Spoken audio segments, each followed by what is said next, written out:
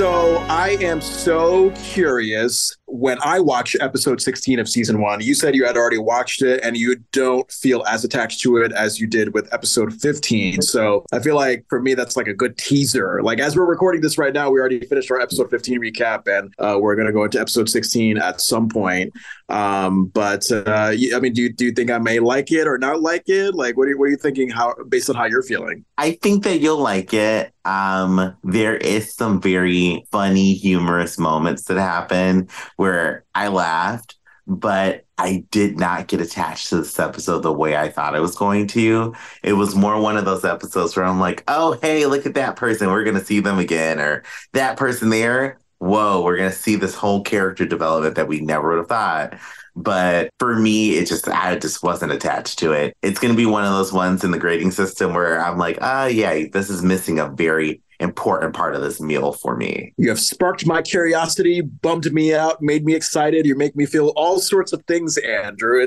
You're basically like what every visual artist wants their audience to feel. That is what I want. I want you to feel this. Y'all have to go watch this. Watch this episode before you listen to the recap of episode 16, and maybe you'll understand what I'm saying. And I'm saying that to everybody who listens. Watch the episode and then listen to the recap. So we are recording this on Friday, March 22nd. I believe, 8 to 18 inches of snow expected here in Vermont from like tonight, through most of the weekend. What's it like for you in Rochester, New York? I can't see out my windows right now. The snow is literally blinding. So I don't even know what it's going to look like. And I have to go out of here in 2 hours to get to an appointment. I am not looking forward to that drive. So you already have snow because, I mean, for us, it doesn't start until like 8 p.m. tonight. It's pretty much dry out there right now. It has been snowing here since this morning. So around, I want to say it was 9:30 is when it started, which is flakes. And now it's just big, heavy snow just coming down. Well, yeah, because of this snow that's supposed to be happening tonight as we are recording this. I think we were originally supposed to record that episode 16 recap. So, we're taking it safe. We're going to extend that to next week. And this is the delicious recap, Family Matters, in case you're wondering what the hell we're talking about. I mean, if you were wondering, why are you listening? You know what? Maybe you're an adventurous person who goes inside places that have signs that say be careful and you don't read them. And that's how you ended up here. And it's okay. Yeah, you just kind of stumbled upon us accidentally when you meant to listen to Joe Rogan or Sex with Emily, whatever podcast you listen to. Either way, we're glad to have you, accidentally or not accidentally. I'm Jon Francois. I have no idea if you are going to be yourself or a character this week. Today, I am Ajay Vandertunt. I am a caricature of Andrew. Wait, so a caricature of, so who's Andrew and who's AJ? I thought they were the same person. They are the same person. Today, I'm just more animated as AJ. Okay, because you make it seem like some kind of Clark Kent Superman thing where it's like, oh, AJ likes grapes and Andrew likes raisins. That would be true if raisins were not disgusting. Andrew likes granola, AJ eats the grapes. But yeah, I mean, I guess it's kind of like a little Clark Kent situation because, Clark Kent was a terrible person and did terrible things and then had behind a personality where you're like, oh, he's relatable. Mm-hmm. And speaking of which, oh my God, the Your Two Dads podcast that we were on to talk about the pop culture dadness between Carl Winslow and Superman. Listen to that with our good friend Corey Lewis, wherever you get podcasts. That was a great time. Fantastic time. Y'all have to listen. Yes.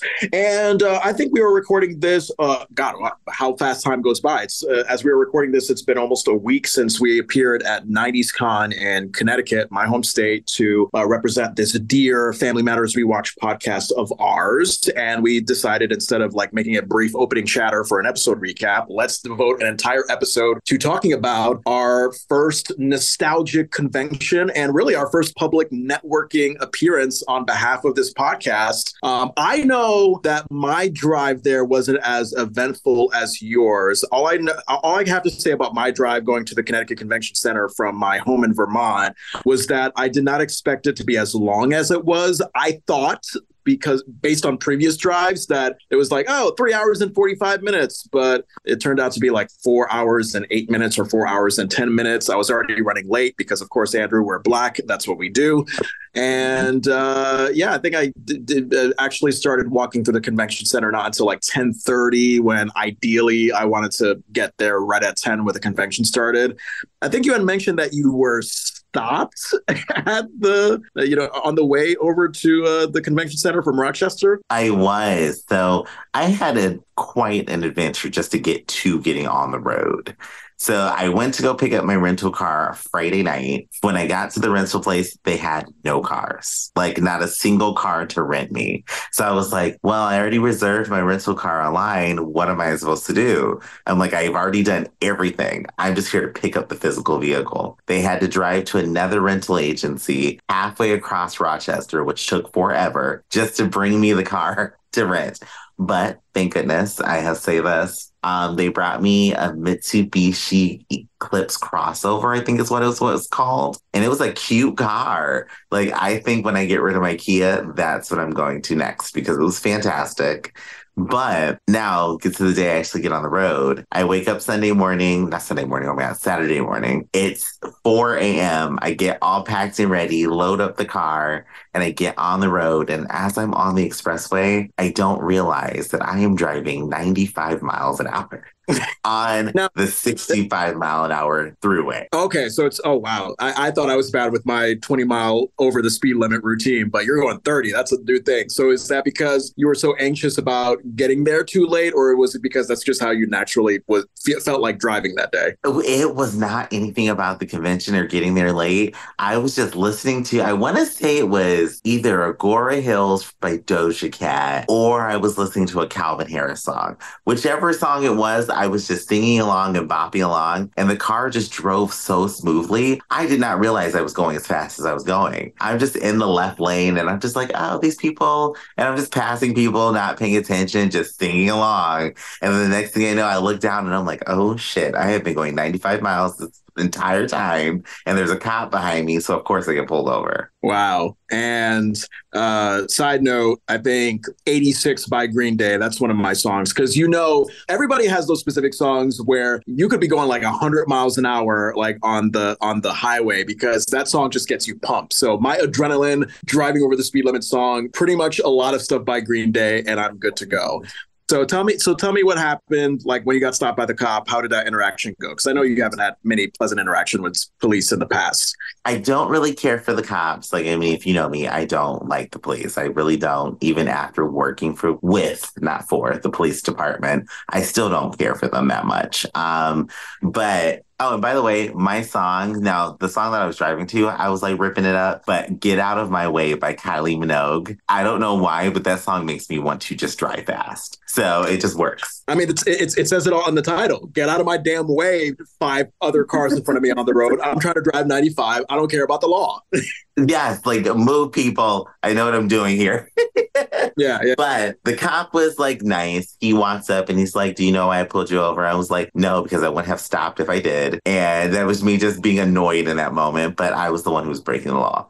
So he's like, well, you were speeding. I was like, oh, okay. I was like, well, I don't know how fast I was going. I'm lying at that point because I knew. And he's like, do you know how fast you were going? I was like, no, I don't know. And he says that he's like, well, I clocked you at 90 on my radar and it's a 65. And I was like, oh my God, I had no idea this is a rental car and it just drives so smooth. And like I played fake shocked and it worked. He did not give me a ticket. Wow. Like Andrew, he did not give me a ticket. Andrew, You were able to use pretty white girl privilege on this cop as a Black man? What? It worked. I played clueless, like, oh my God, I have no idea. This is a new car. Like, and I'm just talking to him. And then he asked me, he's like, oh, so this is a rental car. You're not from Florida. I'm like, yes, this is a rental car. And he's like, so do you own a car and this is how you normally drive? I'm like, no, I have a little Kia Forte and I can barely get that thing over 40 miles an hour. And then we just kind of related on that subject of, okay, you're driving something new and fast. Okay, just keep it below the speed limit. And then he let me go. There you go. Oh my God. And at this point, were you still in New York State, or had you already gone to Connecticut? Like, where were you at this point? I was still in New York State. If you're familiar with I-90 in New York State near Syracuse, that's where I was. Okay. Okay. And I feel like Connecticut, New York, New Jersey, sort of that tri-state area, because I mean, how is it possible to keep track of all the super fast dick drivers on the road in the tri-state area? I mean, I think pretty much anybody outside of the tri-state area, like, we have that reputation of not being the most considerate, law-abiding drivers. So I would expect that cop letting you go was related to that sort of tri-state area driving leniency. That's what I really think, because I can't tell you how many times I, as a person, even after I got pulled over, I went right back up to 95. I was not playing. But I went right back up to speeding, and I was the slow person. People are like flying past me, and I'm still going 85, 90. And I'm like, wow, okay. So I guess I won't get in trouble again. And I didn't. Yeah. When I used to live in the Midwest, God, I mean, I go 5 or 10 miles over and I'm getting stops, especially 20 miles over. I got stopped. I had a lot of bad Connecticut driving habits that I took with me during my year and a half in Iowa. And then when I moved back to New England, but up north from Connecticut in Vermont, where I am right now, it's pretty much the opposite, even though it's still the same sort of relaxed rural territory as Iowa. Vermont, like, the police haven't really stopped me much for speeding. I've had many situations where I've gone 20 or maybe 30 in roads where I shouldn't have gone that fast. And, nope. And maybe their thing is like, we're a low traffic state. There's nobody around. What's the worst that could happen? So it kind of just depends on where you are. And, look, I mean, I guess the bright side is that you got there safely. You got to 90s Con and we met up. I did. I got to 90s Con safely. Just a tip for anybody who goes on road trips: if you leave in the morning, no matter what day it is, you can always say, I'm just late for work. And the cops typically are like, okay, just keep it below the speed limit. Everybody's headed to work right now. Really? Because I would imagine that the cops are like, oh my God, I've heard that excuse many times. Like, plan ahead. If you think you're going to be late because of traffic, like, leave an hour early. But no, you're saying that the cops are just like, all right, fine, whatever. Yeah, for the most part, they don't want to write the ticket because it takes longer to write the ticket than for you to get out of it. Wow. All right. So, we finally arrived at 90s Con in Hartford, Connecticut at the convention center. I get there around 10:30. My friend Courtney, also from Connecticut, she joined us, and she was the first one there because she is a white lady who understands being on time. And she got an autograph and a selfie with Jason Marsden. Now, for you listening, if you don't know who Jason Marsden is, he's just one of those actors that crept up on a lot of 90s shows and movies, but may not have enough star power where you think like, oh, yeah, I know that guy. You know him from somewhere, but you can't quite pin him out. He was Max in that Goofy movie. He was Eric Matthews' friend for a while in Boy Meets World. And Courtney, I guess just was a big admirer of his work because she was born, I think she's got maybe about a decade on me, and she's maybe not too far from age than you. So she kind of really grew up in the 90s, and she got an autograph and selfie with Jason Marsden in a very small line, probably the only small line that I really saw out of all the lines of, where you get to take autographs and selfies with celebrities. And then, eventually all three of us, you, me, and Courtney, we met up at the Boy Meets World Q&A panel with your Tito's drink, Andrew. Funny enough, before we got up to the panel for us to actually listen to everything, I got to the convention, I want to say it was like 11:45. So there was like a good group of people already there. And I'm walking around the bottom floor trying to figure out where to go to get into the convention. And then I see this guy and I'm like, he looks familiar. I have no idea who he is. Like, who is this man? But I'm like, I know him from somewhere. Fine guy, like black man who looked amazing. one. So I was like already enamored. And I'm just like, I just know this man from somewhere. And I couldn't put my fingers on it. And the whole time it was a Lemmy Ballard from Sabrina the Teenage Witch, the quiz master. Oh, yeah, yeah. And we eventually see him at the Sabrina the Teenage Witch panel as well. Oh my God, that's awesome. So you got that interaction with him. Did you ask for a picture or anything, or was it just a brief fleeting thing? No, I didn't know who he was until we got to the panel. Because the whole time I'm like, damn, he looks familiar. But then I didn't want to be weird and be like, oh my God, I know you from somewhere. So I just didn't say anything the whole time he was down there. And then once I finally got up to where y'all were and I looked at the program, I'm like, that is the man I saw downstairs. And I'm like, it's the quiz master. And it all hit me at once. So he was just kind of commiserating amongst the public, the normal peasants. He looked like he was looking for something. He was either walking somewhere or coming from somewhere. Just like me, where I'm just like, okay, I'm going somewhere. I don't know where, but I'm going to move. Wow. Well, you know what? He's a great, fascinating animated personality. I mean, I was more into Clarissa Explains It All than Sabrina the Teenage Witch, but I'm so glad that you had that random run-in. And I almost wish that when we saw the Sabrina panel that, what's his name again? Lemmy Ballard. Lemmy Ballard. Wow, I cannot remember that name. That's a unique name. I almost wish that he pointed out to you in the audience and be like, you, I know you from somewhere. I can't pinpoint you, but I know you. I would have melted. I would have had a great time if that was the interaction. I feel like now, and looking hindsight, I should have said something. Like, I just didn't say anything to him because I was just nervous and could not find out where I was going. Yeah, yeah. Well, as for the first panel that we saw, the Boy Meets World panel, I mean, you had Danielle Fishel, who played Topanga, Will Friedle, who played Eric, Ryder Strong, who played Sean there, Mr. Feeney himself, Bill Daniels, along with his wife in both the show and in real life, Mr. Turner, I can't forget, I can't remember the actor's name, but he played Mr. Turner, and yeah, they had a Q&A with someone from People Magazine, because apparently People Magazine turned out to be like the big sponsor for this entire 90s con, because they were celebrating 50 years. So all across the convention center, we were seeing like these big like billboards in the middle of the hallway of like People Magazine covers over the years of like George Clooney, Denzel Washington in the 90s, and as far as the Q&A panel for Boy Meets World, at the start, I thought it came off very awkward and disorganized. It seemed like, oh, okay, the moderator is asking questions and a lot of the cast members either don't want to answer, don't have anything to say, don't really know if anybody else is going to have anything to say. I could tell that some of them, particularly Ryder, Danielle, and Will, they seemed like they were jet lagged, which is understandable because, they're coming out from the West Coast and they're, doing live shows for their Pod Meets World podcast along with these conventions. So I would imagine it's very, very grinding. But eventually, no, I mean, the steam picked up and I thought that all of the personalities were engaging. William Daniels, Mr. Feeney himself, I mean, the guy's 97 years old and he just has that classic unfiltered old man clueless thing going on where his wife is trying to sort of aid him and repeat questions to him that the moderator has already asked. And yeah, he just doesn't give a shit. And I just love that kind of old because he'll just say, things like, I don't know, these kids were fine to work with. And, I don't know, voicing the car on Knight Rider, that was a stupid thing, but whatever. I did it for the money. Like, I just love this whole vibe. That is how I want to be when I'm an old man. I'll be just like, yeah, I went to Mars. It was bullshit. I don't really care.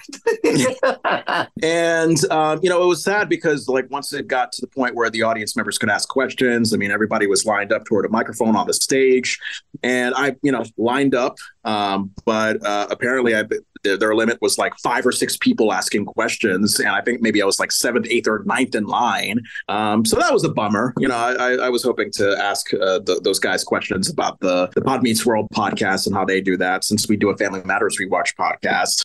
But who knows? I'm sure we'll see him at a convention some other time. And we're keeping our fingers crossed. We will keep our fingers crossed. I would like to meet all of them. So, and if Mr. Feeney's available to actually be there when I get to go to another con, I can't wait to see him. Did you count the massive amount of shirts that just said Mr. Feeney? I did not. I certainly did notice the long, consistent line, the consistently long line for William Daniels at his selfie autograph booth. Because I think it was maybe you or Courtney that told me this. the guy's 97. You don't know like how much long he has left. So I think a lot of people want to be able to say like, hey, I got a picture of Mr. Feeney, or I got an autograph from Mr. Feeney before, he eventually passes away. So I didn't notice those Feeney shirts. But I think that makes sense given the fact that a lot of people clearly wanted to see him and have an experience with him. Yeah, I wish I could have seen his line. I think he was gone by the time I got down to that part of the convention floor. Was this after the Boy Meets World panel or before? This was definitely after, because I didn't make it there for the panel at all. So I think when I went down to the convention room, which was 1:30-ish when I first walked in there, he was gone. He was not there, and there was nobody in his line, and I wanted to actually see him and how many people were going to be in his line. Oh my God, I could have sworn you were with us at the Boy Meets World panel, but yeah, that's right. You joined us at the Sabrina the Teenage Witch panel. Oh yeah. Mm-hmm. Yes. Got it. It all makes sense.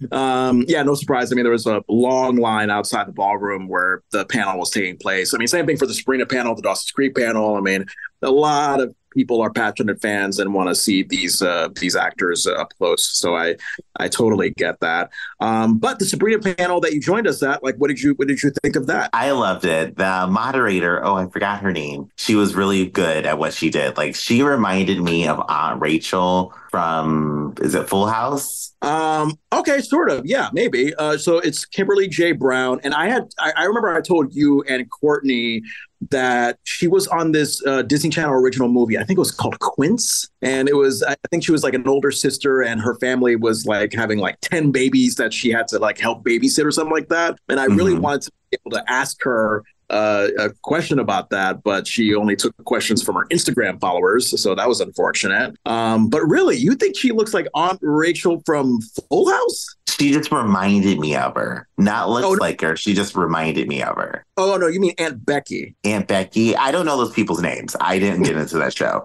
But I know there was somebody on there. It was like, oh, that's like their aunt or something. And she reminded me of her. Yeah, I don't see the resemblance, but hey, I mean, if that's what you see, that's what you see. As far as the panel itself, I thought it was actually a lot more engaging than the Boy Meets World panel, whereas the Boy Meets World panel, it was, again, that, lots of moments of awkward silence, like who's going to pass the mic to who's going to answer this question. I don't know if you noticed the Sabrina panel, like that cast, they had no shortage of words. They were just boom, boom, boom, boom, boom, conversing with each other, animated, humorous, and that's what you want to see, Yeah, you could tell that they all really liked each other and built a really good connection, because it was just like a group of friends just up there just shooting the shit, talking. They all had really good stories, like really good stories that I didn't even think of. This whole time I thought Sabrina was a teenager and Melissa Joan Hart was in her 20s the whole time. I did not know that. So that, I mean, unfortunately, that's a common thing. I mean, with high school shows, especially in the 90s, maybe bleeding into the 2000s, you've had actors cast that were commonly in their 20s, maybe in the case of one cast member from Dawson's Creek in her 30s playing a high schooler because she, looks like a kid. But also, I think it has to do with the child labor laws of it, because if you think about it, like, you're underage, you're a minor, you're only allowed to work a certain amount of hours a day. So I think that it just became common to cast young adults in high school shows because it's like, oh, hey, if we need like a 20-hour day, then we're legally able to keep them for 20 hours working straight. Yeah, that makes a lot of sense. I recently, I don't know if anybody started this, if it'll even still be relevant when this comes out. I started watching Quiet on Set, and a lot of this, I get why there were adult actors, the child labor law aspect of it, things that kids should not be doing. That's why they casted people who were older in some circumstances. But it's just like, I was blown. My whole mind was blown because I have not researched anything about Sabrina or even Clarissa Explains It All since I watched them as a kid. And that was just like one of those moments I'm like, wait, she was 20 years old this whole time, and I swore we were almost the same age. Yeah. Like when she was doing Clarissa on Nickelodeon, Melissa Joan Hart, I think, was around the same age that her actual character was. But as for the Sabrina panel, it was just fun to see the cast interacting as fun the way they did. I would say big thing, probably the biggest thing that stuck out to me was them talking about like, oh man, there's just not much on TV these days that the whole family can gather together to watch. Because that was the thing, back in the 90s, maybe 80s, and before that. I mean, essentially back when, network TV, cable were kings, you had a lot of content where it could be something that, the parents and the children, whether they be teenagers or preteens, could watch together, namely because, I think a lot of households used to have just like one TV set in the house. But yeah, no, nowadays with all the options that we have to consume content through our phones or tablets and whatnot, I mean, it's the audiences are very niche and spread out and very specific. And I think that, I mean, there could be pros and cons to that. I mean, I think the pro is that audiences that were not heard back in those olden days are now being heard. So, for example, if there's a podcast or a docuseries about the history of Scotch tape, I can guarantee you that back in 1984 or 1990, whatever, that wouldn't have been made, because it was all about how can we entertain, how can we get the most people possible to watch, how can we appeal to everybody. So I think that the pro nowadays is that like all the people like you and me who have like these very quirky specific interests, we have so many avenues where we could have that interest expressed. But, again, the con is that could lead to less bonding amongst family, amongst friends and whatnot, because we're just so isolated often with our phone, tablet, computer, TV, whatever, with our own specific content. So I don't know if you have thoughts about that. I mean, for me, it's the same way of, I feel like it's divided a lot of people when it comes to the social activity of watching television. Like the only sitcom right now that I can think of that I watch, that I would watch with my nephews, my niece, my dad, my brother, where it could appeal to all of us, is Abbott Elementary. That's the only show right now that's just in my spectrum. And I was actually thinking the other day, like, what other shows would I put on to watch in a family setting or something? Because everything else I watch, it's pretty geared specifically to that audience. And I do feel like it's kind of destroyed that dynamic of everybody get together on a Friday night with the family and you watch kids. TGIF would not work in our time period now. TGIF was like great because it has something for everybody and the family sits down and watch. But now if there's TGIF, it wouldn't be that way. I don't think it would be a social gathering for the family because nobody's just watching network TV. Or if you're smart, you're pirating your television. Like you, Andrew, illegally. And we saw many vendors out in the convention floor. I think I had mentioned to you that the magic wand vendor was pretty interesting. They had like these custom hardwood made magic wands. I feel like it would be something that like Nick Offerman or Daniel Day-Lewis would make because those guys are like carpenters and shit. Were you tempted to get any of those magic wands? I was tempted. I mean, if you know me outside of this, I love me a wand, and I have my favorite wands from Ollivanders from Harry Potter. So, and I've got the collector's ones. I have the Death Eater wand, finally. So I love good wands, and they looked incredibly beautiful.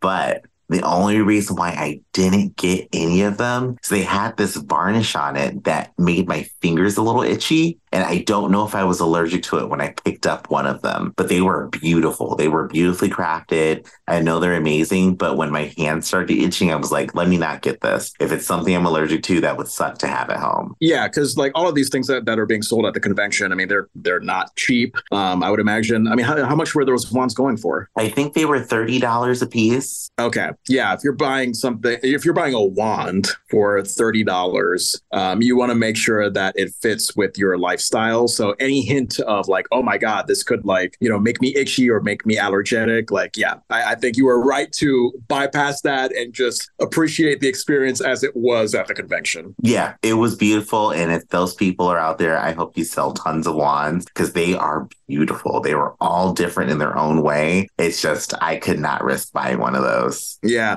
And so many other sites that we saw on the convention floor. There was like a Goosebumps table. I remember we passed by a lot of posters, a lot of sort of memorabilia of things like, Dallas or various superheroes. That was nice. Oh, we ran into the what's her name? Ruth from Chaz and Ajay in the Morning on, I believe, WPLR in New Haven, Connecticut. She just wanted to like interview us like spontaneously about our podcast and about our experience at the convention. Like, how did you feel about that? That was fun. As soon as she walked up and looked at us, I was like, okay, she's from something, and I don't know what she's from, but she looks like she wants to talk to us. So then she's just like, can I interview you too? Yeah, and she was asking us wonderful questions about the podcast, about our love of Family Matters. She was putting us on the spot and asking us to do our best Steve Urkel impersonations.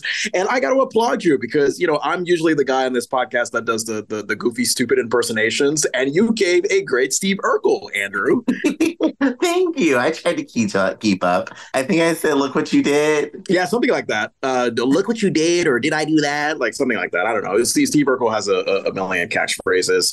But yeah, no, I mean, we took pictures with Ruth, and to this day, I'm still waiting to see if our interview is broadcast. I haven't heard back from Ruth or Chaz and AJ, but nonetheless, thank you for the experience and talking to us and giving us some free publicity for the podcast. Yes, we appreciate it. When we become rich and famous, you'll have the first audio clip of us doing an interview. Yeah, I did want to take advantage of that Nickelodeon slime machine. There was a little slime machine area where you could get slimed, thankfully with like a raincoat on. But I don't like waiting in a line, as you and I both attested to at the convention.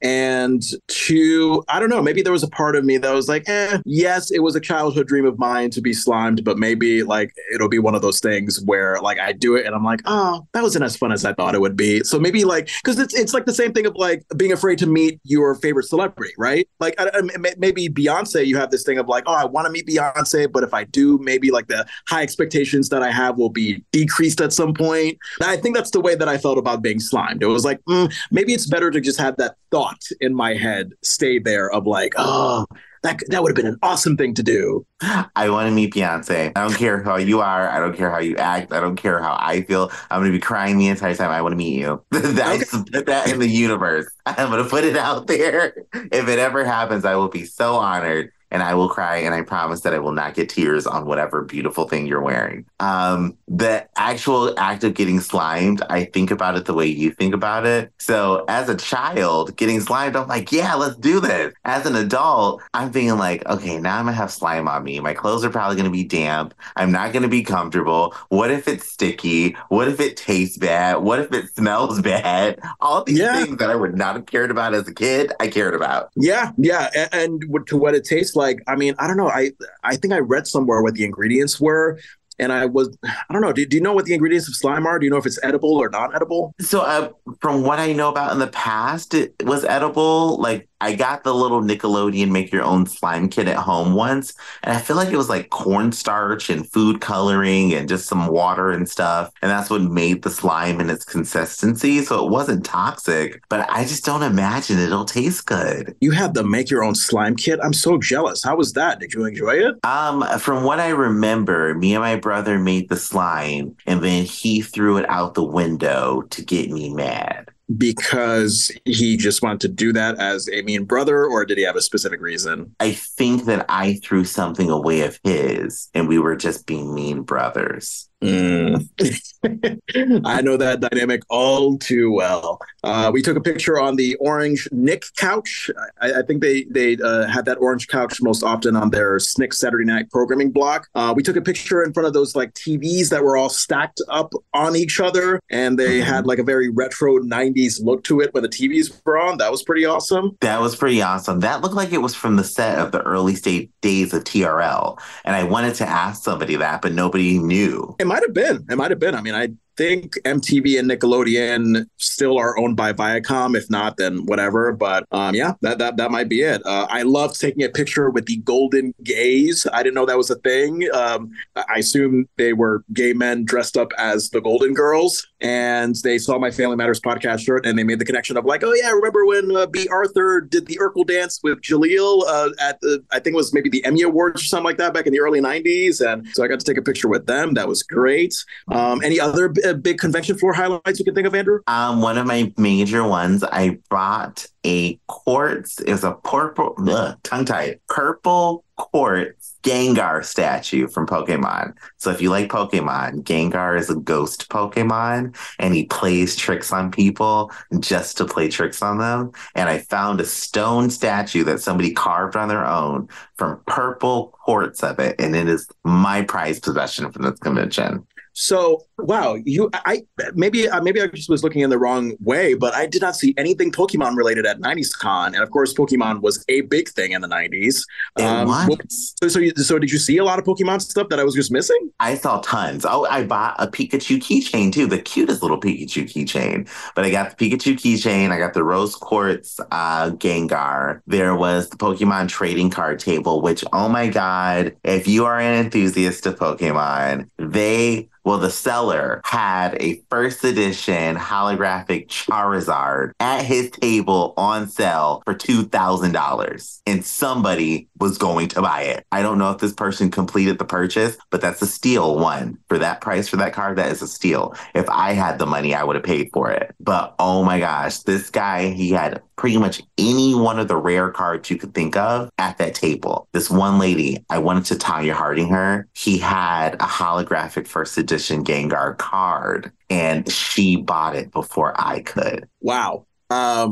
So my question is, once you get that rare card collection, if you did in fact have the $2,000 to pay for it, do you just keep it in like this very pristine shelf case, never to be touched ever again? Do you try to play a Pokemon trading card game with yourself? Do you play with friends with it? Like, how do you go about actively using that collection once you get it? Now, for me, that card will never be touched by human hands ever again. It is going to stay in a very secure binder that I keep in a very safe place with all my other very rare Pokemon cards. And it probably would not see the light of day until I'm in my 60s, just to take it out and get it appraised and sell it at that point. Wow. Well, shout out to you and all the other passionate Pokemon fans out there. I remember, I think I told this story to you, late 90s, early 2000s, the private Christian elementary school I went to, like at recess, just seeing a bunch of friends playing with their Pokemon trading cards and just being like, oh,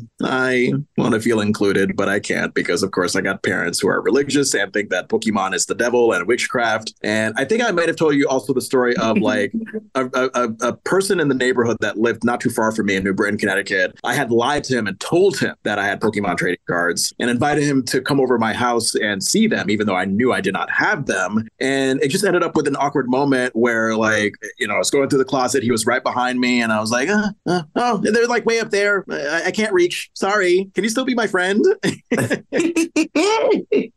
Jon, I can relate. I was told that Pokemon was the witchcraft and the devil, so I can get it. So how did that play out once you were like, yeah, I can't reach out the Pokemon cards? Did you guys kind of just gloss it over and move on? I think so. I don't remember that friend hating me or saying bad things about me. It just was just that thing of like, oh, okay, I guess you don't get it. So let's just go back to riding bikes together outside or something. Well, see, that's the great thing about kids. Kids are like, well, fuck it. Let's just go do something else. Yeah, like all we want is company, free kid fun. That's all we care about. So, oh yeah, we got lots of compliments on our shirts. For those of you listening, if you haven't seen, I mean, please go check out our Instagram, Facebook at Family Matters Rewatch Pod. We posted our podcast shirts. On the front, we have the main podcast photo that you tend to see on our podcast feed, and on the back, Andrew and I had individual, unique, sort of catchphrases and characters kind of related to like things that we've said on the podcast. What did you have on your shirt, Andrew? Mine was a picture of Judy Winslow, the one and only Judith Winslow, and above her, a warning that says, don't go upstairs. Yeah, a lot of great feedback. I mean, we were waiting in line for lunch and had some people that were like, oh my and for some reason your QR code wasn't working for a little bit, so we had to struggle with that. Oh my God, the struggle of technology. It didn't work, but I'm happy that people got to see it and people took pictures of it. So now people out there, you now have that warning in your phone. Yes. So it was a balance. We had both fun compliments like, oh, haha, I love your Judy Winslow shirt, Andrew. And then we had one gentleman that was not as family friendly with his response. Can you explain what he said? It was so awkward. It was so, okay, just to set the tone, because this was the cringiest moment for me all weekend. So we're walking out of the convention center floor where they're doing autographs for people. There's a good group of people behind us in this one line to see somebody at their table. And there's just people walking around. There's a security guard. He's standing against the wall near the door, not by the exit. So I walk by him and he's like, oh, hey, yo, let me see your shirt. And so then I go back and, I show him the back of my shirt and he sees the picture of Judy Winslow and Don't Go Upstairs. And he laughs and he makes a joke about her going upstairs, never coming back down. That is fine. And then I came back with like, yeah, we never saw her again. We really never got to see her and it sucks. And then at the top of his lungs, he's like, no, we saw her again in that porn. And I was like, oh my God, this is so weird. Like there are children around us and you're talking about the porno. Like, I'm like, okay. And I just kind of just tapped out with just like a genuine smile, just like, oh, ha, that's great. And I'm just trying to end the conversation and walk away at that point. Yeah. And, for you listening, if you don't know, Jamie Foxworth, I think in the 2000s had a period where she was an adult film performer. And look, I'm a straight guy, like, amongst the many porn videos I've seen in my lifetime, I think I've briefly seen Jamie's stuff in passing. But even if I did, I know how to compartmentalize the sort of safe, family-friendly, joyous comfort food of Family Matters with porn. You know what I mean? And especially, I think this period in Jamie's life was a dark period for her. I just feel like it's one of those things where it's like, yeah, like it happened, but let's not let that define the legacy of Judy and Jamie. Like she's just so much bigger than that. She's just so much more varied and so much more versatile than that.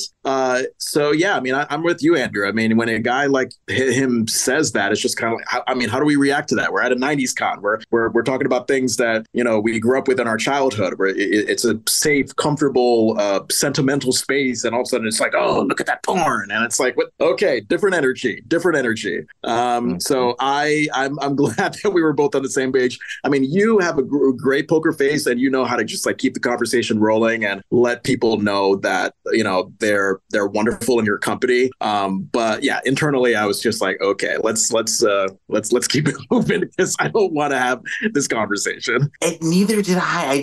It was so random and weird. Like it was just weird. And I was weirded out by it. And I think the part that upset me the most is the dude was hot. He was a sexy man. And I would have been like, oh my God, scan my shirt and take a little picture with me and just follow me on Facebook. Because I would have been like, oh shit, this cute dude did all this. But no, like, it's just, it was like talking to a brick wall. Like he did not get it that I am not here to talk about porn at all. Like at all. And he did not get it. And I'm just very happy that we were able to get out of that situation because it just was a cringy moment. And anybody who would want to come up to and talk to me about that, I'm okay with having a conversation, but there's a time and space. And there's also just etiquette to these kinds of conversations that you should be having that he did not have at all. He was expecting me to walk over and fist bump him and be like, yeah, that porn though. No, that was not happening. It's weird. It's weird because it's like,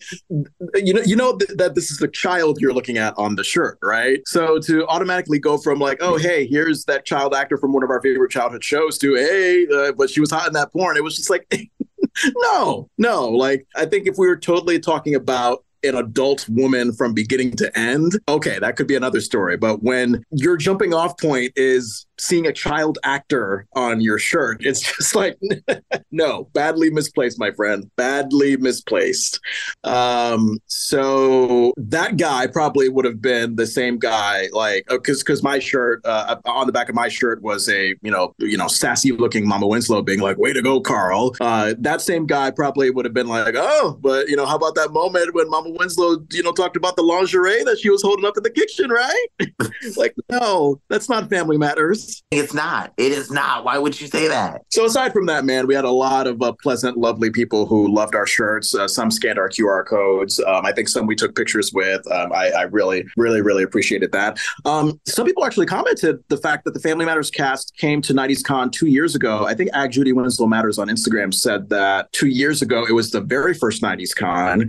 And also that was the place where Jo Marie Payton confirmed that she would not do a reboot if Jamie wasn't involved. That is very true. And a lot of people had nothing but good things to say about Jo Marie Payton. Like that she was loving, approachable, and every single person who had interaction with her was amazing. Yeah, like she literally is that comforting Black mother that we saw in Harriette Winslow over the course of 9 years. I mean, I went to get a brownie at the convention and the brownie guy was like, oh, hey, yeah, Jo Marie Payton got my brownie. She loved my brownies, man.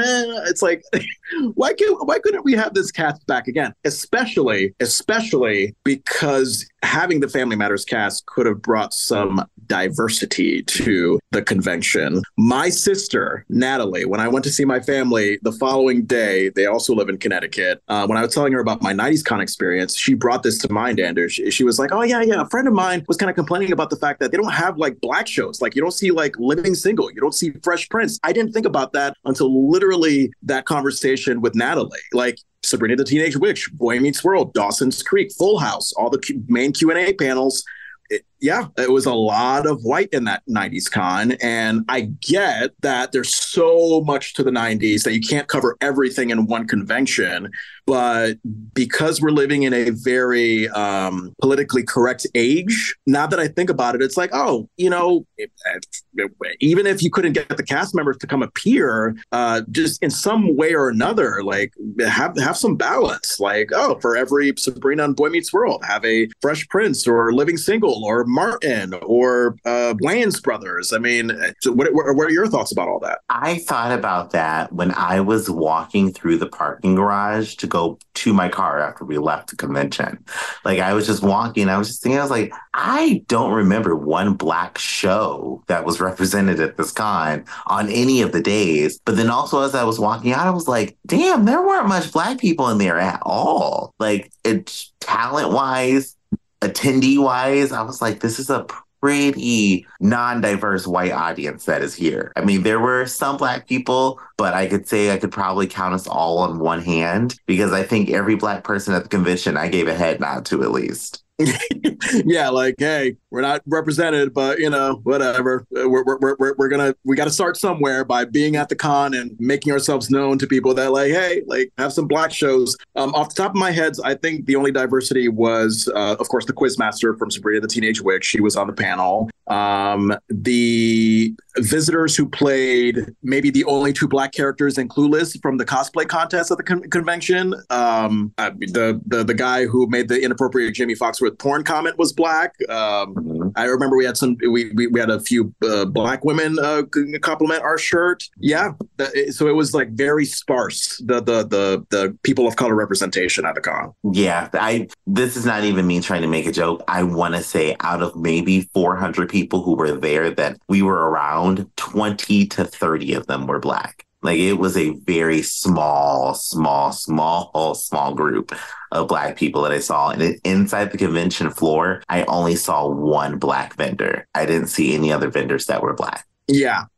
And again, I mean, in terms of cast members from these 90s Black shows, I know either they might not want to do these kind of conventions because it could be, to them, it could be like, oh my God, that was the thing I did 30 years ago. And it's just going to look pathetic if I'm trying to revive something from 30 years ago. It could just be that, a lot of these Black actors from the 90s just don't have the schedule availability. But, leaving that aside, I mean, even if you can't get like a Fresh Prince Q&A panel or a Living Single Q&A panel, I don't know, just like have posters, have maybe more obvious memorabilia, just something that shows that, like, hey, the 90s wasn't just a wedding dress. It wasn't just this pure white thing. It was all shades of color. It was. And a lot of the Black 90s shows that were on helped shape the actual pattern and flow of TV all over the spectrum at that time. I mean, we're still doing now, I can't lie. But it's one of those things where it's like, hey, there's more Black influence here than you guys realize, and it should be represented.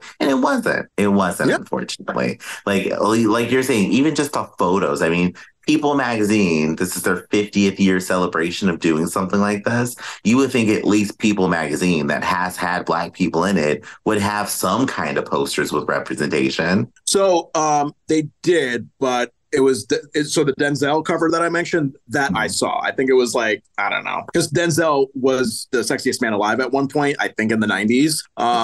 That was the only representation that I saw. Other than that, it was like George Clooney, the cast of Friends. So I saw the Denzel poster, and I remember you pointing it out, and that itself to me was problematic. So we're only showing Denzel here as him being the sexiest objectified man. We don't have anything else that we're representing him for. And that was a problem for me. It's one of those things where you kind of feel like you're being objectified as a Black person, that the only representation we have here is Denzel Washington, but not for his acting, just because he's the sexiest man alive. Yeah, yeah. And speaking of that cosplay contest, how about it? I mean, I thought it was a fun, good time. I have my opinion on who should have been first, second, third place. Can you tell me about the costumes that you loved the most, and maybe what you thought should have been first and second and third place? Like, the costume contest for me was good. It was very good. I enjoyed the cosplay.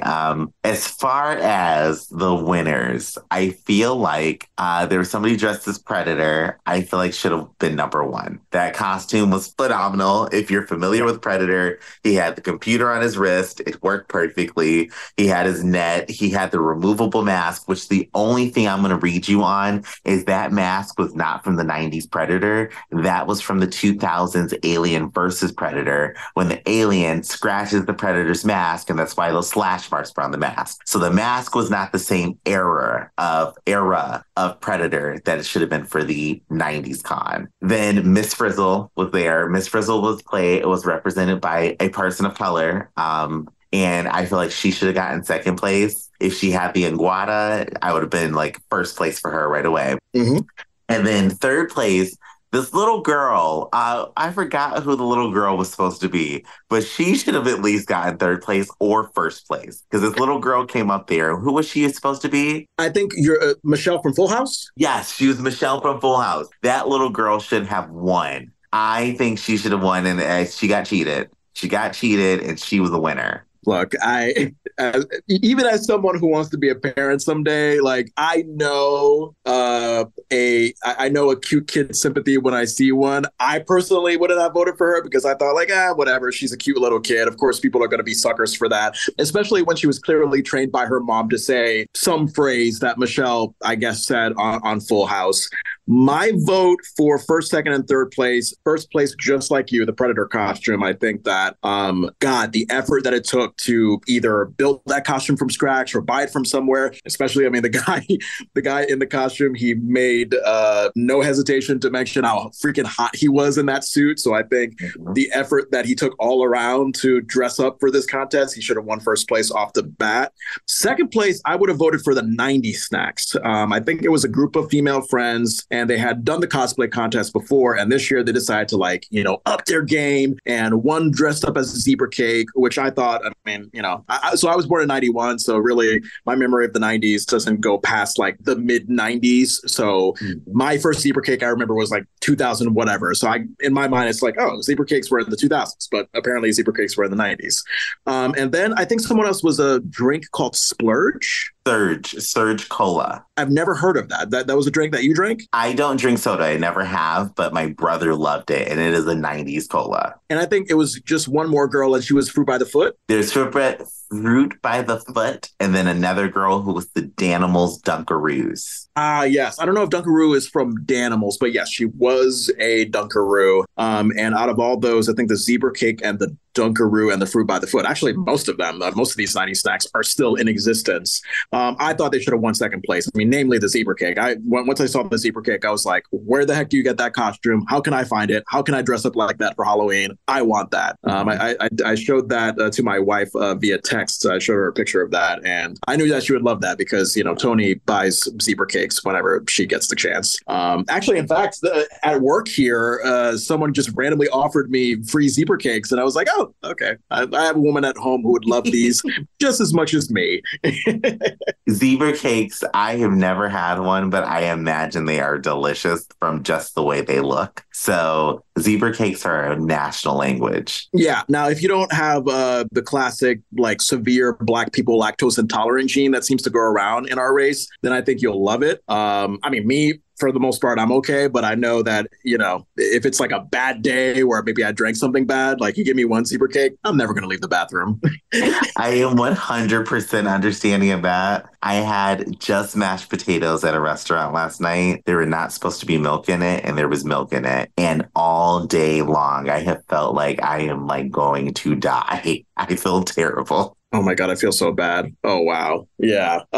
Here at work, we had some donuts delivered from this place called Twisted Halo. And they're different in that because, like, they're these chunky, I think, jelly drizzled donuts. Like, they're just, it's just dripping wet, soaked with, I think, jelly. And I ate I ate just one. And I was like, oh my God, this is great. I love this. Maybe 2 seconds later, oh, okay. What's that in my underwear? Okay, let me go to the bathroom. Okay. So PSA, watch what you eat. Watch what you eat. But anyway, back to the cosplay contest. I think third place, I wanted, the guy who had the Oscar the Grouch. Like, he had the Oscar the Grouch in the trash can attached to his chest and his belly. I would have voted for that as third place. Okay, I can see that he was pretty good. What was your favorite part of his costume? Oh, the Oscar the Grouch part. Oscar, okay.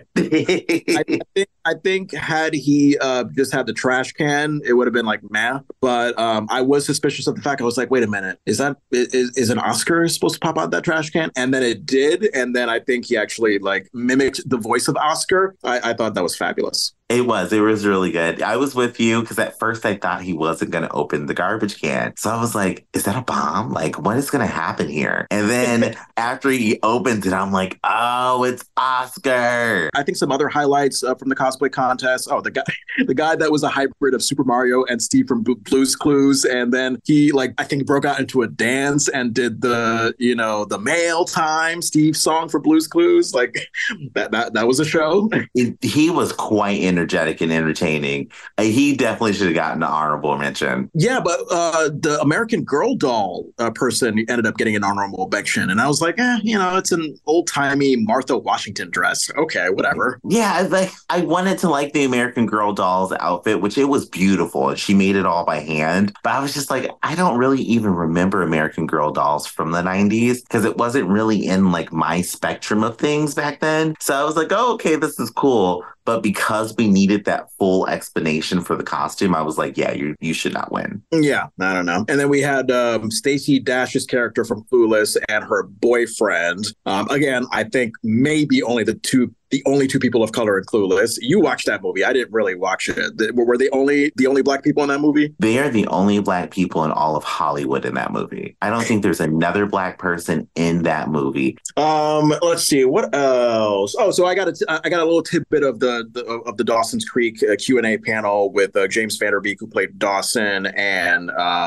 Kerr Smith, I believe his name is, who played character. God, I forgot his name, but he was initially brought on as like a competing love interest for Dawson's love interest, Joey. And then, Jack is the name of the guy. He played Jack. And then Jack eventually came out and his identity was like, oh, here's the gay kid trying to make it through late 90s, early 2000s, New England. And Michelle Williams, who played Jen on the show, They basically had the stereotype of like, oh hey, here's the gay guy and the straight girl becoming besties forever. So I mean, because that show got me through wisdom teeth healing, I had a soft spot for Dawson's Creek, so I enjoyed James and Kerr, reminiscing at the panel, having very intelligent, funny, well thought out responses. I loved that.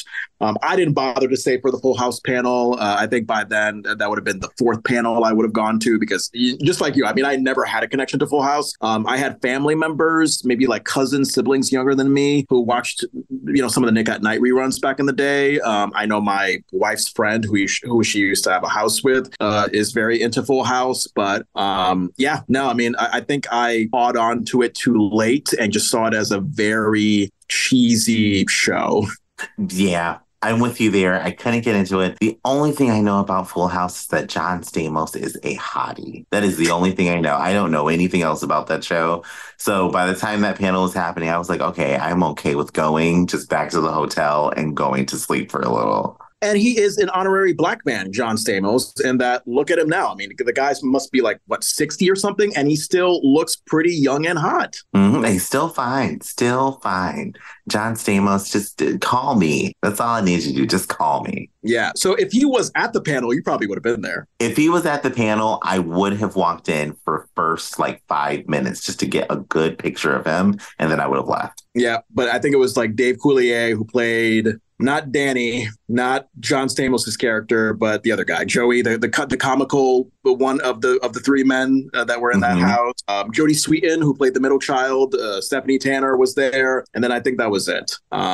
So yeah, ignored that Full House panel, and I don't know. I mean, anything else from the 90s con? I mean, I think those were my big highlights. My last big highlight, and to everybody who's a gamer out there, I got to play Duck Hunt.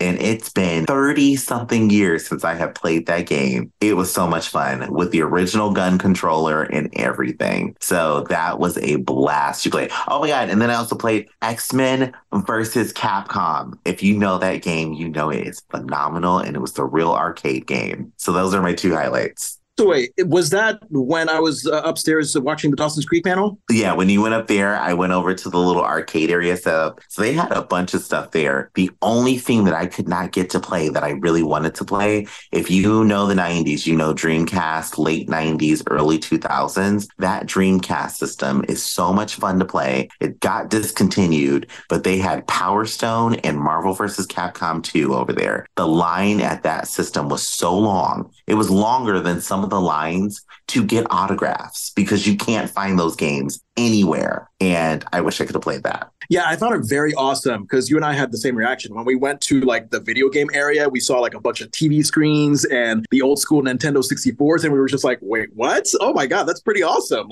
So everybody can actually, have the experience of, having the cartridge and blowing off on it before they put it in the system. And so yeah, I'm glad that you got to experience that old school video game-ness. Yeah, it was a fun time. It was great.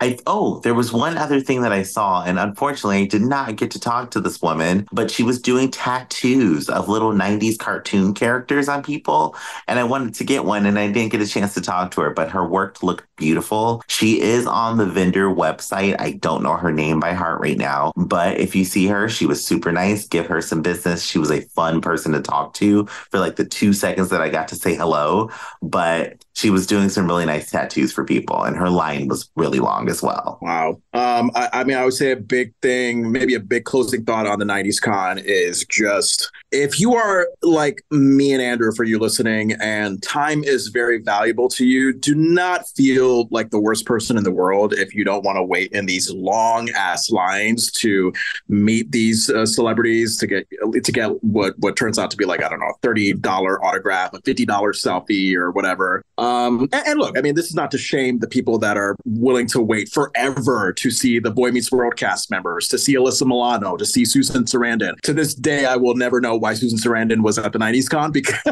because I think I was talking about this with Courtney. Like, Susan Sarandon, she's had a career in Hollywood, a very distinguished film career that has lasted like well beyond the 90s. I think she's been around for like 40, 50, maybe 60 years or whatever. And I mean, even though she did do movies in the 90s, I don't think one associates Susan Sarandon and the 90s like they would say Melissa Joan Hart in the 90s or the Boy Meets World cast in the 90s. Like, it was just a very interesting thing to see her there.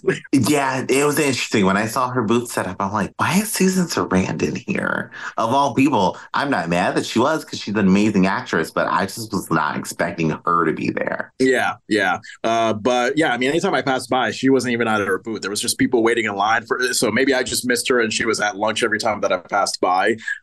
Yeah, constantly a lot of people to see Alyssa Milano. I actually saw her recently in that movie Fear with Mark Wahlberg and Reese Witherspoon on Netflix. So that was an interesting watch. And I think Alyssa Milano, wasn't she in that Who's the Boss sitcom with Tony Danza? And I don't know if you remember that show.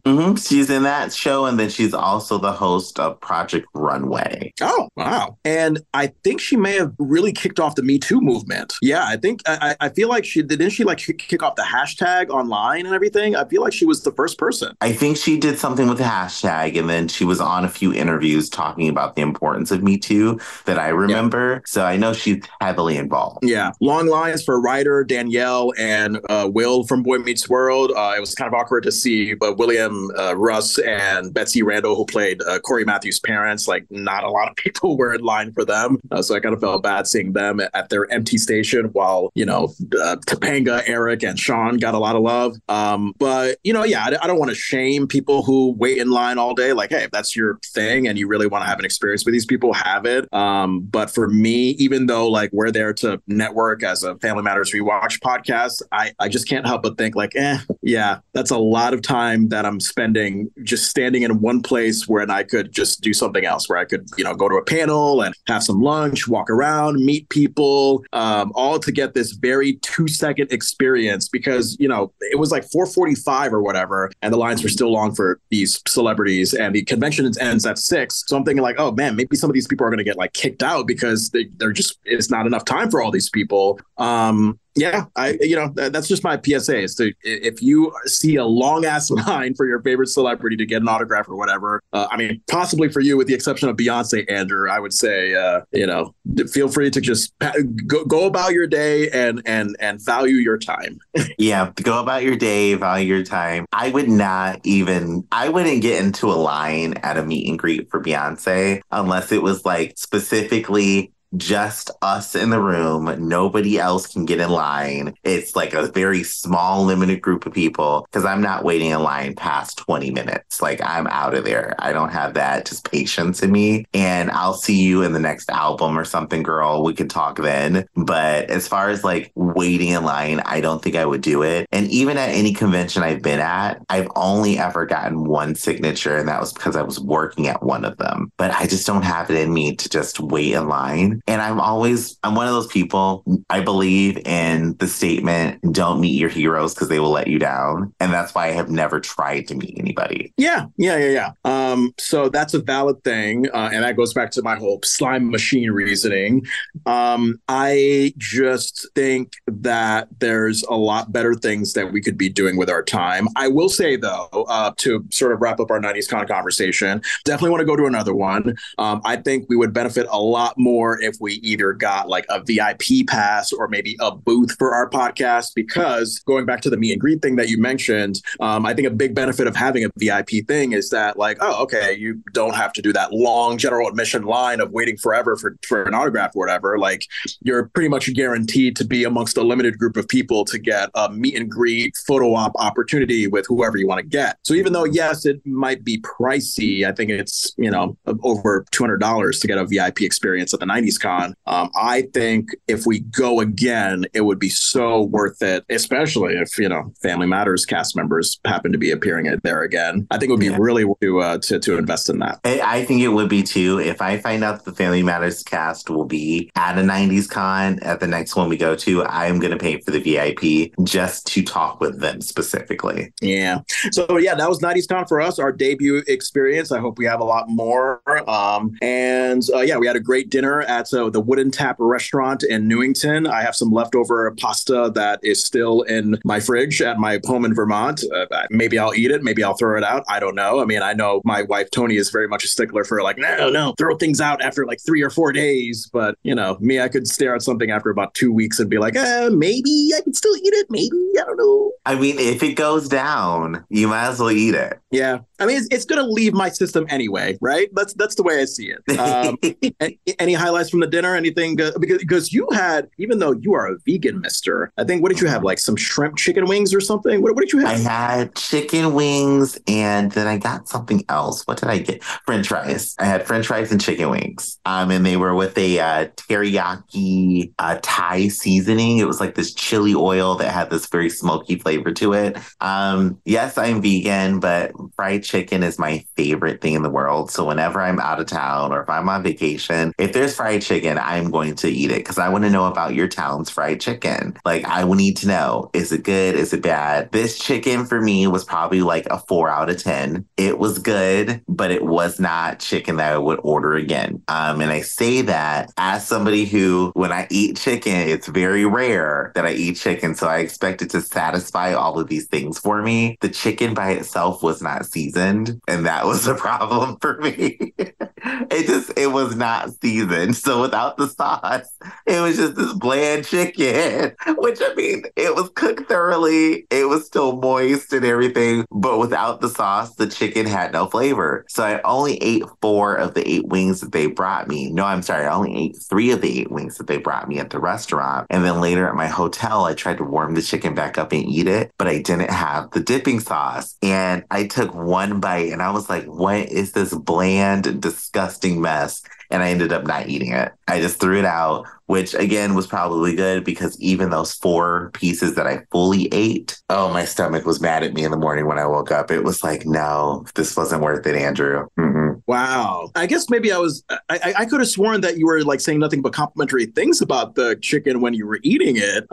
So to hear you say that experience, I was like, oh, okay. I mean, am I wrong? You didn't say anything complimentary about the chicken at dinner night? I did, and I had the dipping sauce. I had the dipping sauce to eat with the chicken, and it was good. Without that sauce, that chicken was just bland. There was nothing on it. There was no flavoring. It was just a bland piece of fried chicken. And I was like, oh, I was let down at that point. But those French fries, those were probably the best French fries I've had in years. They were good. I mean, that's very telling if dipping sauce makes a difference on chicken so much that if you don't have the dipping sauce, the chicken is just chicken shit. Oh my God. I mean, you can tell when there's somebody who knows how to cook fried chicken, making fried chicken, because that chicken will taste good without a single thing on it. This chicken did not taste good without the sauce. It just didn't. It was so bland without it. It was like tofu, and I love me some tofu, but if you don't put seasoning on tofu, tofu is bland. And that's what this chicken was. It was just a bland piece of chicken. Wow. Well, I'm so sorry for that experience. I mean, my pasta, it was like a penne alla vodka thing. It was pretty tasty. So we move on from the dinner. We go to a drag show at this club called Chez Est, and that was in the Hartford area. And I thank you for finding the club because, maybe because I'm not a part of the queer community, I don't have the sort of talented inner deep investigative searching that you do to find the drag shows. Like, I just do a generic Google search and it's like, oh, there's a drag brunch in late April. That's the only thing that I found, Andrew. But you're just like, no. Let me do some digging. And you found this place and we went in a little after 8 when we were done with dinner. We were told that the show, on the flyer that they advertised online, that the show would start at 8. And then we were told that actually the show started at 11:30. So we proceeded to wait 3 hours at the bar. Thankfully, we had drinks. We were talking. We were having a good time. Can I say it was worth the wait? It's a weird thing where, like, like I was let down by the drag show, but I enjoyed our 3-hour drinks and conversation enough where I didn't think it was a complete waste of time. Does that make sense? That makes 100% sense. It really does. I will tell you this, that I enjoyed our conversation. I enjoyed hanging out the bar, having the drinks that we have. I knew as a gay person, as soon as y'all said the drag show starts at 8, I was like, this drag show's not starting at 8. I knew it as soon as y'all said it, but I was like, let's still go to the bar because maybe I'll be pleasantly surprised. This is a whole nother state. I've never been to Connecticut, but other drag shows, everyone that I've been to, they never start before 11. So we got there and I'm like, it looks nice. Like this is a cute little spot. The bar itself was amazing. If you love gay bars, this is going to be like your gay dive, but classy dive bar is how I would like say it. If you're into drag shows, the RuPaul Drag Race girls go there. I saw just Tatiana and Morgan McMichaels and Amethyst for 3 of the girls who are going to be there within the next 3 months. So if you get a chance to check out Shea Est, I would say check it out. It's probably really fun on those nights.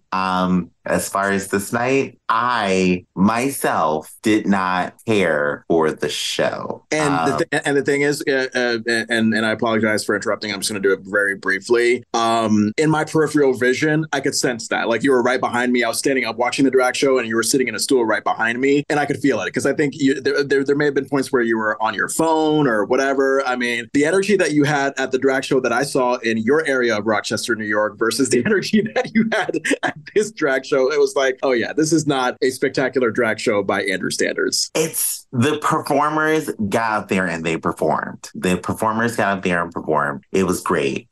Myself, and maybe it's just me getting older at this point in my life, I'm not a fan of the woo girls. And if you've been to a bar, you know what a woo girl is. It's these girls who come in. Sometimes they're straight, sometimes they're not, but they're at the drag show, and these girls happen to be straight and brought their boyfriends with them. And they're in the corner, and every 2 seconds, all you hear is, whoa, and just loud screaming for no reason.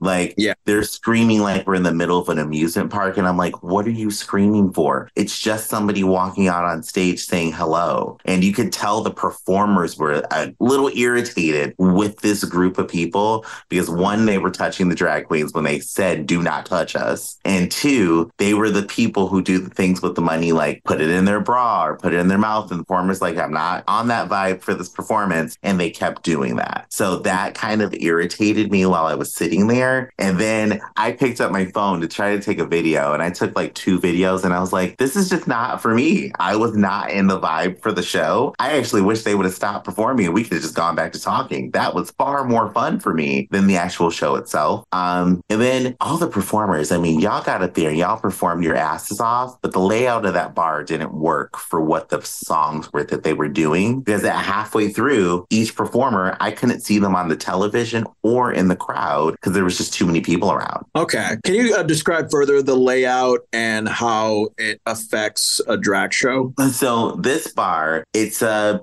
rectangular room. So it's a rectangular room. The stage for the drag performers are in the center of the longest side of this rectangle. And the bar is facing the stage. So you got this big bar, this big stage, and you have maybe about, I would say, a 6-foot clearance between the two. And there's tables and chairs set up in between all of that. So it's a pretty crowded space. And then when you pack it with people, unfortunately, if the performers get off the stage, you lose them. You can't see where they've gone to. And they have a camera system with TVs set up on the wall. But unfortunately, where the camera is on the bar, because it's so close to the stage, the performer will take 2 steps out of that range, and then you can't see them on the television. You can't see them around the people unless you're pushing through people to see. So the layout kind of hurt the performance for some of the girls. Yeah, I agree. That was a big thing that I noticed was, sure, if the performer is just staying on the stage, that's fine. But I kind of know how drag performing can work. It's pretty similar to the relationship that, like, say, a stand-up comedian or maybe a theater actor who breaks the fourth wall, like the relationship with the audience where you want to immerse with them. You may want to go in and visit with them and blah, blah, blah. And yeah, like you said, I mean, once they stepped off the stage, it was like, oh, okay, I guess I have to like really lean my body over to the right to see what's going on. Yeah, once they, I think exited stage left from from their view off the stage, it was just, okay, I'm looking at an empty stage and I'm hearing music and I don't know what's going on, like at the far end of the bar that I can't see. So that played a role in the show not being great. I mean, personally, I thought, and again, this is comparing to the only other drag show that I've seen, and that's the one that you took me to in your town of Rochester. I thought that the the sort of physical theatrics that I saw in the Rochester drag show that I found to be so compelling, I didn't see too much of that with this drag show. I felt like it was very limited. I thought that the Toy Story theme was nice. I thought that, some of the, people dressing up as Toy Story characters, that's unique. I've never seen that before. But the physical and lip syncing theatrics that can make a drag show pop, in my opinion, again, comparing it from the Rochester show, I just felt like, oh, this one didn't have as much, and it went by super fast. This show was at 11:30. The next show was at 12:30. Like, how long was this show that we saw at 11:30? Like 15 minutes or something? I think it was about 15 to 20-ish minutes. Yeah, it just went by really fast, and I just was expecting a lot more animation from the performances that I didn't get. And maybe that came from the fact that we were waiting 3 hours. And when you wait that long for a drag show, maybe your expectations are like super high. Like, okay, this better be worth the wait. Now, Courtney, our friend who came along with us, I think this was her first legit drag show experience. So I think she genuinely liked it.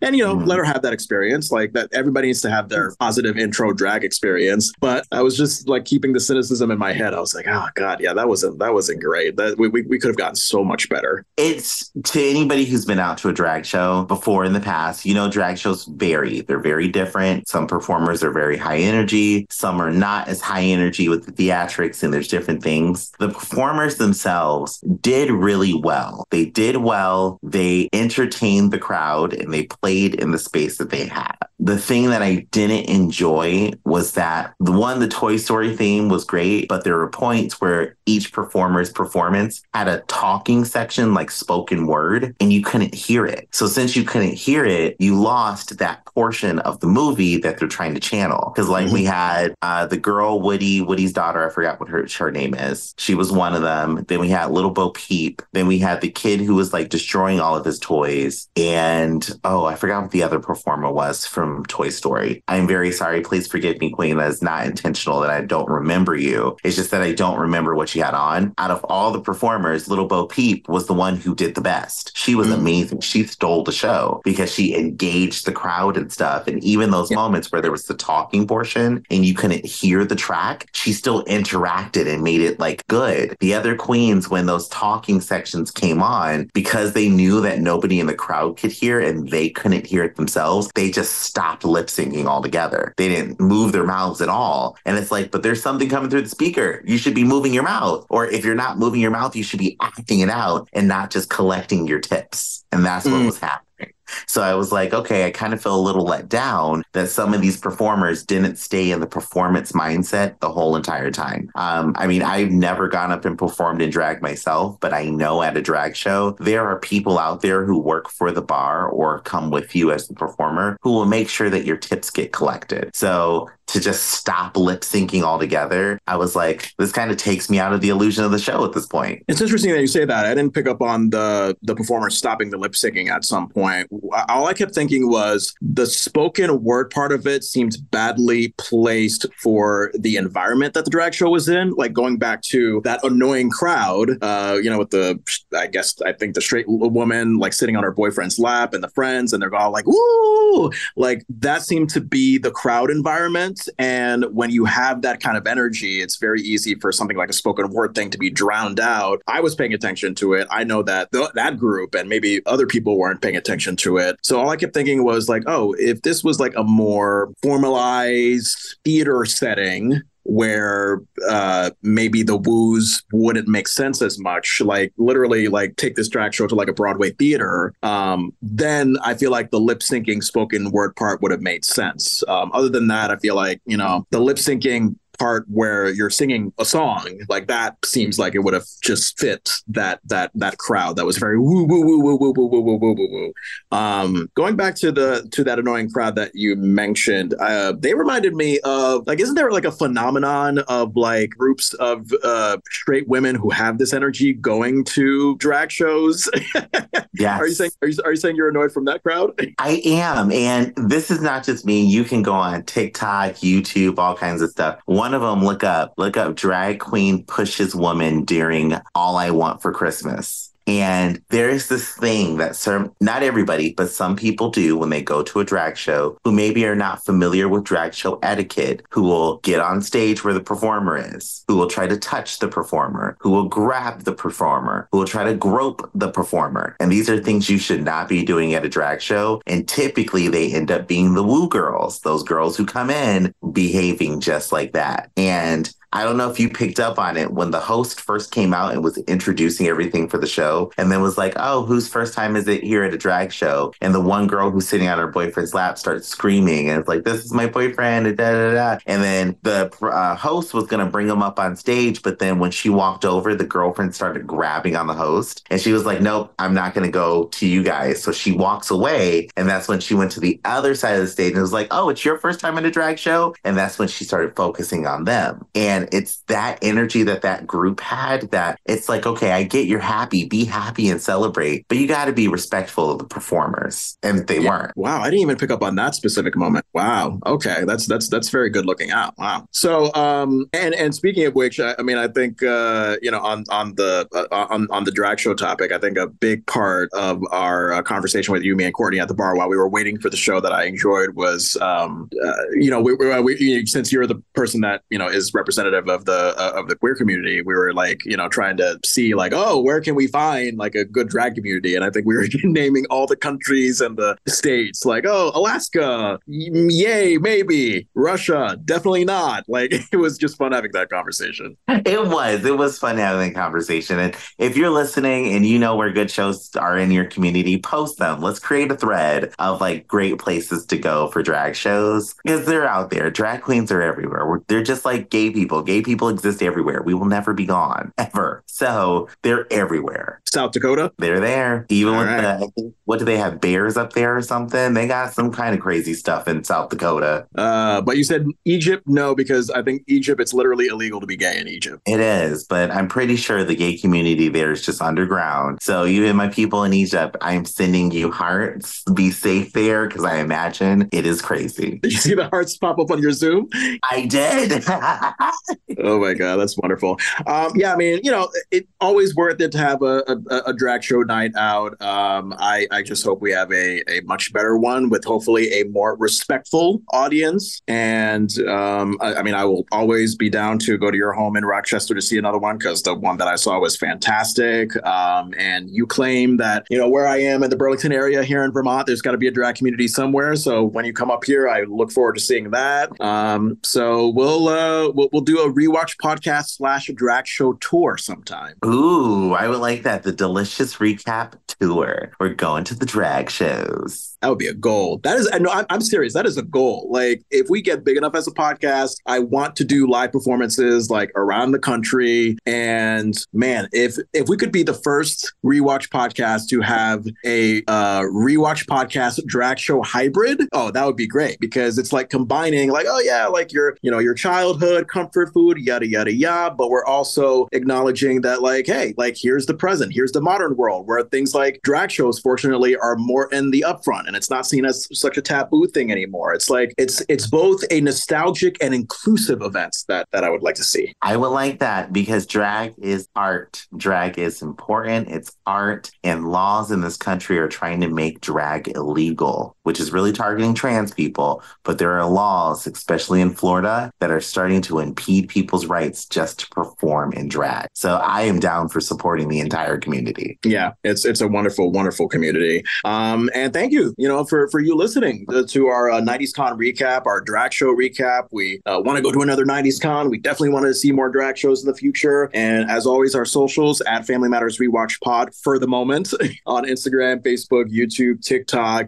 We are going going to be having a rebrand at some point, so we'll lean more on the delicious recap side of things when we get there. And how can people follow you, Andrew? You can follow me on TikTok, Facebook, and Instagram, and also Twitter now at Ajay Vandertunt. Yeah, I signed up for a cute little Twitter. I still don't know how to use it. I know that it's blue, and I know that there's a lot of people on there. So I'll explore and play with it more. Okay, well, first of all, that's X, formerly known as Twitter to you. But also, why did you join Twitter? I mean, isn't it still the toxic wasteland that it has always been? It is, but I have found out one thing as I'm going through this social media journey. If you need to learn how to use search engine options, learn how to use hashtags properly, download Twitter and just look at the search page and you'll understand how these things are used a lot better. Because I have not known how to use hashtags for the longest time. And now it makes so much more sense reading tweet with them in them. Interesting. Yeah, I will say for a brief time in my radio career that I'm about to wrap up as we are recording this, that for radio topics, like Twitter has always been great for, giving me like a list of trending hashtags, and then I just kind of go off of that. So it could be great for certain things, but if you want to, find positive people, it could be a challenge sometimes. Yeah. So from what I'm gathering, Twitter is all negativity and porn. So you got a lot to go there. And news, international news. So you can see porn, international news, and toxic comments from people. Yeah, right. What a great triage. The news part, I know. So, I mean, I think almost since the inception of Twitter, like news people, journalism people, like tweeting, that is a great way for them to convey whatever it is they want to report, because it's, up to the moment. You could type in a line about what's going on. You could reference an article. So I think even though gradually there's some journalism outlets that are backing away from the Elon Musk-esque X as we now know it, I think there are still some news outlets that use Twitter as a way to like report breaking news. So yeah, I would love to learn about news from Britain, learn why Lizzo is a fat slut apparently, and also what was the other thing about Twitter that's terrible? Oh, well, the positive is porn. Be a little porn. Yeah, and also get porn from there, even though there's more appropriate places to get porn. I don't know. That's all I'm figuring out right now. I still have to learn how to use the thing. So once I learn it, maybe there'll just be more, but that's all that has popped up on my timeline is news, weird comments and bad comments and like the little social media stuff, and then porn. And I'm like, okay, well, I guess this is what we've got for right now. And as I learn to use Twitter, I will learn it better. It is an Elon Musk product at this point, so I don't have high hopes. But it's something. All right. Well, let's keep our fingers crossed. All right. As we are recording this again, some inclement weather already in place in Rochester. You said that the snow is just coming down over there in upstate New York. Some heavy snow expected here in Vermont. So stay safe. I know you are door dashing the heck out of the day as much as you can. I am going to be Instacarting and door dashing as much as possible tonight, since I was able to get out of working tomorrow because I live an hour away from work. And I was like, fuck it. I think I would rather live than risk my life going to a job that I'm about to leave in a few days. So yeah, stay safe, and we will talk to each other again soon. Yes, I will talk to you soon. Yes. Do you mind signing us off, good sir? I will sign us off because 90Con was delicious. So we'll let the deliciousness ring.